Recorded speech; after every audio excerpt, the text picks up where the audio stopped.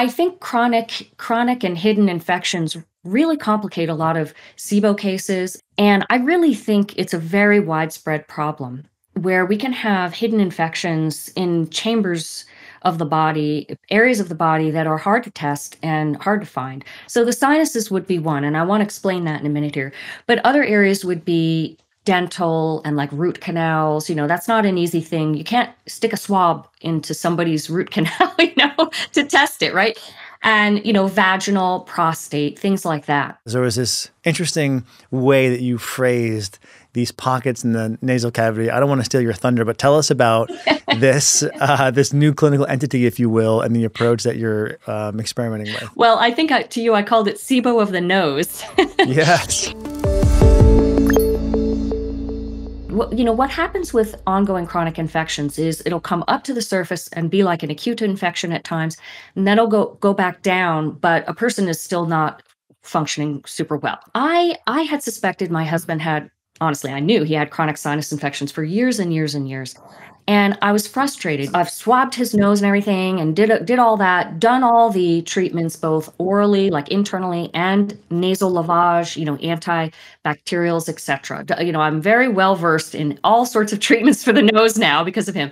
What I wanted him to get an image because I figured there was some sort of problem with the anatomy that was making it such that there was an obstruction where these infections couldn't drain. And that's why I refer to it as SIBO of the nose, because with SIBO, we sort of have two main physiologic in the body underlying causes of SIBO. One is deficient motility in the small intestine or the migrating motor complex, and the other would be partial obstruction. And there are a lot of cases like that have some kind of partial obstruction. Adhesions are very common, and other things. And so if there's something blocking, the drainage of where the infection is, then how could it get out? So finally, I, through a colleague, found an EENT that all her patients had been going to, who's very naturopathically oriented, natural oriented. And the first thing he wanted to do was do an image. Previously, anyone I sent him to, any ENT I sent him to, wouldn't want to do an image because that's sort of the way a lot of allopathic medicine is. They're not, unfortunately, geared towards really looking for underlying causes and trying to dig out and investigate. So we did the CT, and right away you could see the infection clearly in various sinus chambers. So what this guy does is he goes in and corrects the anatomy. So we did it on my husband, and then I went to him. And I had been suffering from chronic sinus infections too, not nearly as bad as my husband, and for not as long. But he found the same thing. So, for instance, there can be structures in the nose, turbinates and deviated septums that can come into this, that can actually push against the openings of the sinuses like a door, a piece of tissue and flesh that's like a door that can be closed over these sinus openings. So then there's a room with a closed door and it has an infection in it. How is it going to drain? And if you were to swab the nose, which of course we had done, you wouldn't be able to reach into there to find it. So how can you actually test for it? You really might need an image to see which sinus it's in. And so the amazing thing was that he goes through this procedure where it's like a minor surgery procedure where he corrects deviated septum. He trims swollen inflamed turbinates so that they're a little bit more aerodynamic and not closing things off. He physically suctions out any infection he can see, like when he moves tissues. And now because I watched the whole thing, it was fascinating.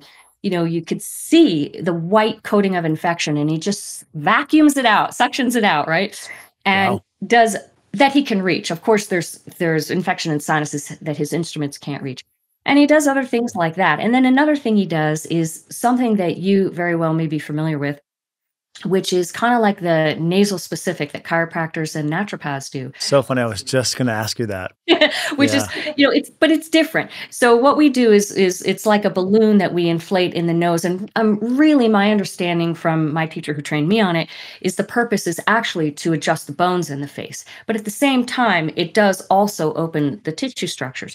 Well, this is actually much more specific than a nasal specific because it's a little balloon that's like half the size of the tip of your pinky.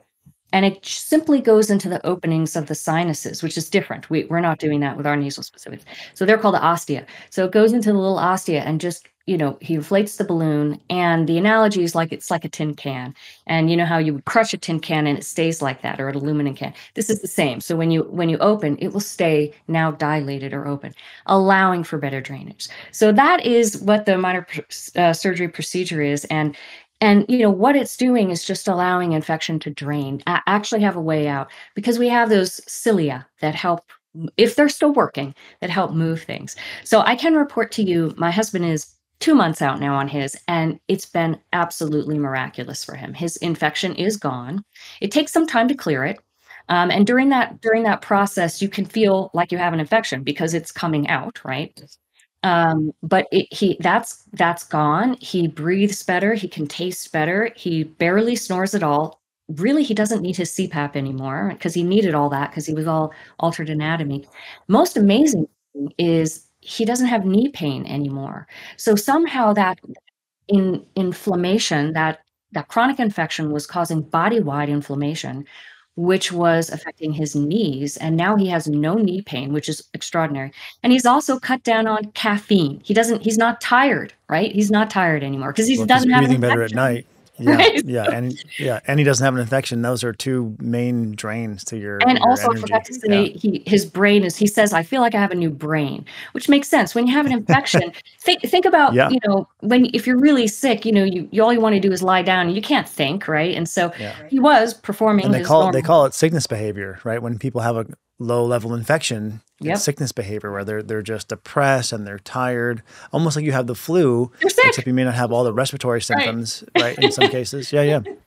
That's fantastic. So anyway, I encourage anyone, who has chronic infections to try and find chronic sinus infections, to try and find a good ENT who can do this kind of thing. So I'm in Portland, Oregon. So this is Dr. Doug Scarata, and he's at the Modern Nose Clinic. These chronic hidden infections really can take a toll on people. And Dr. Scarata believes that it could be related to SIBO, that we've seen this with dental infections. SSL has numerous cases. SSL is my colleague, Dr. Stephen Sandberg Lewis. Numerous cases of dental infections and abscesses that once cleared, then somebody's SIBO and basically all their digestive symptoms completely resolve. There's definitely a subset for whom, whether it's the mouth or the nose or maybe both, and just this excess of bacteria. And I would also argue fungus based upon this one study we found that was fascinating. It was only in one person, but they did serial stool candida testing on this person over a number of weeks, and they had them oscillate for 2 days. You brush your teeth just once per day, and then for 2 days you brush after every meal.